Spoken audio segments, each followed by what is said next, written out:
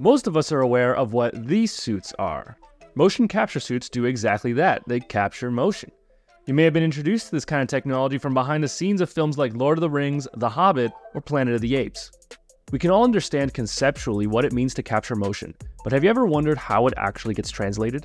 What does that set of data actually look like? And is that data usable right away? Hey, I'm Kevin, and I'll be showing you what it's like to work with mocap data, how it comes in raw from production, what issues usually happen, and what solutions we use to fix those errors.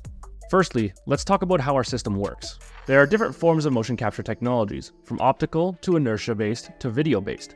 Our system is the first, optical. The cameras in our space look for and track highly reflective points like our tracking markers. In order for us to capture human motion, we have to place the markers in a specific orientation on the talent so that the system recognizes it as a skeleton. We then highlight all the markers on the actor while they are in T-pose and designate a name. Then boom, we're ready to start capturing. After a capture session is done, this is what we're looking at. In this case, we had two actors speaking to each other in a scripted scene. You can see both marker sets that represent each actor here and can play back the performance at various speeds or at specific sections. A common misconception about this high-fidelity mocap is that the performance is recorded and ready for use right away. In reality, you could do this, but there are almost always small hiccups in the data caused by occlusion or marker swapping. Let's look at this take for those issues and fix them. Occlusion is an issue that occurs when all cameras lose sight of a marker falls off, or the system can't distinguish one marker from the other. Here's an example. In this instance, the forearm marker of this actor is really close to the right waist marker. The system can't tell at this point in time that it's two markers next to each other, so it loses data from one of them. Alternatively, in this instance, we see a marker disappear altogether. This is because at this point in time, the actor covered their chest marker with their hand.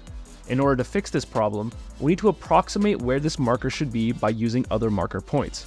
Here, since we are replacing the waist marker, we can use the other hip markers to approximate this as they all move similarly. Next, marker swapping. This happens when a system believes two or more incorrectly labeled markers are in the correct position. This typically happens around the fingers or arms when there's overlapping movement. In order to fix this, there's a handy labeling tool in our software that allows us to tell the system what body part a marker should be representing. Once we go through the take and all issues are fixed, we can export our animation as an FBX to then bring into other softwares like Maya and Unreal.